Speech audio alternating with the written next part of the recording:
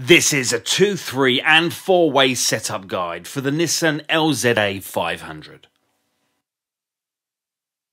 First, ensure all units are on and initial settings are inputted on the master unit. Begin by pressing the menu button. Now press the up button until you see Signal Head. Master unit must be number 1. Note: always remember to press the OK button after any changes have been made. Now press the up button until you see Channel Number and select a channel.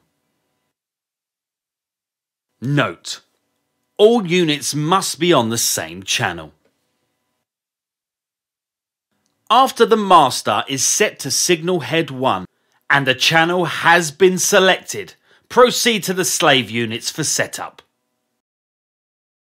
Please use the same instructions that you've just used for the master unit to set up each of the slave units. Numbering the slave units as single head 2, 3 and 4 according to how many are required, and set all units to the same channel.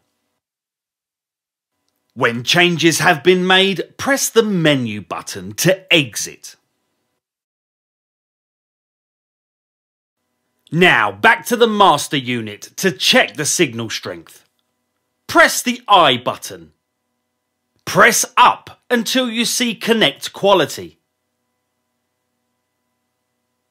Note: the percentage needs to be at least 60%. If below 60%, select a different channel number on the master and all slave units. Then retest until a suitable channel has been found.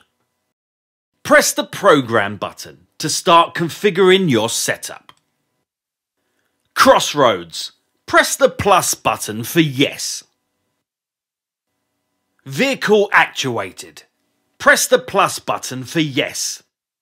Note: this enables the radar for vehicle detection. Create Program. Press OK. Pedestrian. Press minus for no. Note: a separate guide is available for setups with PEDS. Main signal headpiece. Select the number of heads being used and then press OK. Signal Head 1, green phase 1. Press OK for each of the phases. Red time. Set the required time you wish the light to stay red between phases. Repeat for each phase, ensuring you press OK to enter the time. Green time. Set minimum and maximum green time for each phase, pressing OK to enter the time. Note: if you increase the maximum green time, this will enable AMOS, Automatic Man on Sight, to add additional green time if vehicles are detected. Maximum green time can be up to 295 seconds.